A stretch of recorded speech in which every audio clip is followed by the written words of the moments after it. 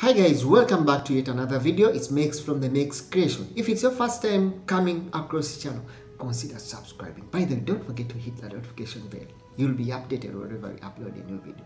In today's video, we are going to look at the skills that are needed for you to be what we call a customer service agent or a check-in agent.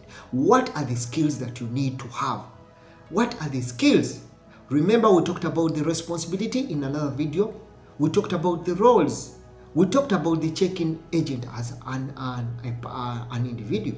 What are the skills that will enable you be suitable for that position or to help you move on with your role in a very good and a very orderly and in a very active way? One of them, as we try to know that the majority of the roles of a check-in agent, or what we call a customer service agent or passenger agent, or what we call most of them are rotating around what we call dealing with the direct contact with the customer. You deal directly with the contact.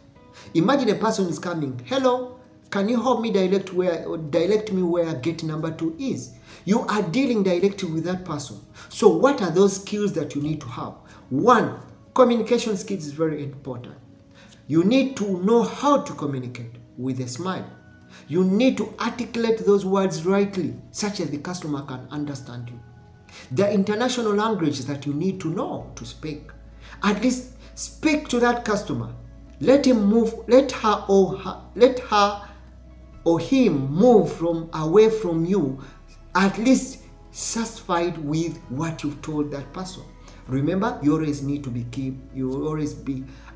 need to be updated whatever of what is going on. Then also another skill is the ability to stay calm under pressure. That is one of the skills that you need to have. You need to stay calm under pressure. There is time where we can have unruly customers. We may have a time where things are not right, but you have to keep on smiling. You have to keep on going. So even if the pressure mounts beyond your control, you need to be down. You need to know how to handle that pressure to continue serving the customers. Another one is the problem-solving skills. You should have those problem-solving skills as a check-in agent or what you call a service customer agent. Yes, something may happen at that very time. You need to have a solution. Look at this unruly passenger who is asking you very many questions. Try to be a very good listener. Don't exchange verbal words. Try to be a good listener. Give this person options. Solve the problem for that person. Even if you cannot solve the problem for that time, you have your supervisor.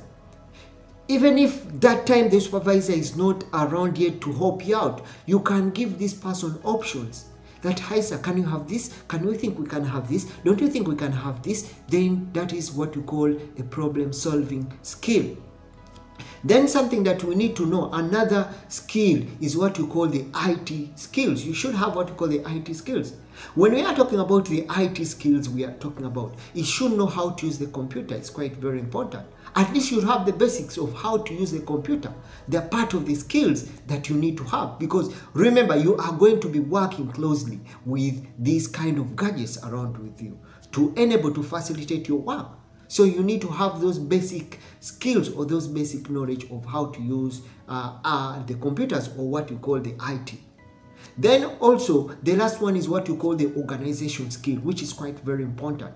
As a check-in agent, as a customer service agent, you should be partially organized. You should have an organized. Organization itself does not mean handling the document, but also it starts with you as the person, how you present yourself. How you present yourself, how you smile, how you respond to people, how you work with a team is part of the organization.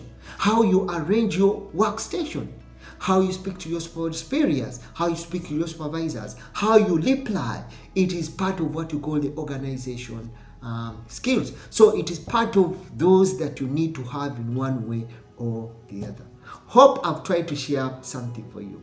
By the way, thank you so much for supporting this channel. Remember, we are looking at a road to 4,000 subscribers. It is only your support, guys. Support this channel.